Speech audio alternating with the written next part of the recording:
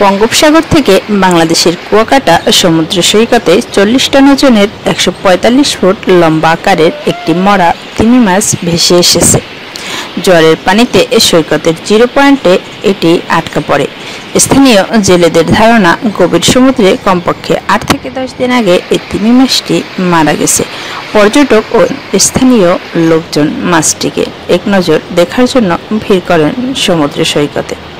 জানা গেছে এটি ব্রিটিশ তিমি বা বেলিন তিমি। এদের দাঁত থাকে না, এর বদলে ছাকনির মতো অংশ থাকে, যার মাধ্যমে এরা পানি থেকে ছোট ছোট মাছ ও চিংড়ি জাতীয় প্রাণী খেয়ে বাঁচে।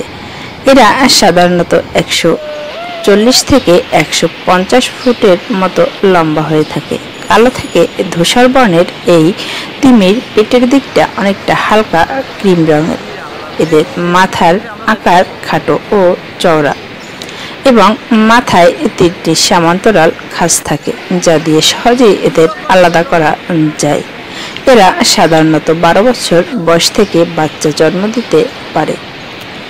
বাংলাদেশের জলসীমানায় সোয়াচ অফ নো গ্রাউন্ড এলাকায় এদের সচরাচর দেখা যায়। এ ব্যাপারে কলাপাড়া উপজেলা মৎস্য কর্মকর্তা মোহাম্মদ কামরুল ইসলাম জানান, সকালে মৃত তিমিটি কুয়াকাটার সি বিচে ভেসে আসে। এটি 8 থেকে 10 দিন আগে সমুদ্রের মধ্যে মারা যেতে পারে।